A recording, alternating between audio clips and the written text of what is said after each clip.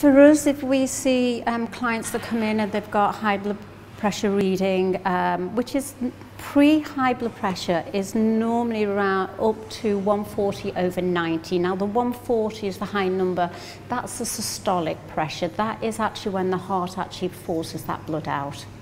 The lower number, it picks up the reading of the pressure when the heart is at rest.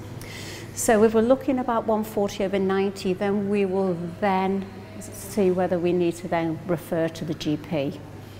So if you come and you see us, we will do a reading. If it's high, then we'll give it a couple of minutes then maybe to lower that down. It could be high for a number of things. It could be with stress, you could be warm, could be dehydration. So there's a number of factors that can actually send blood pressure up or down. So we will have you rested for at least 10 minutes before we take that.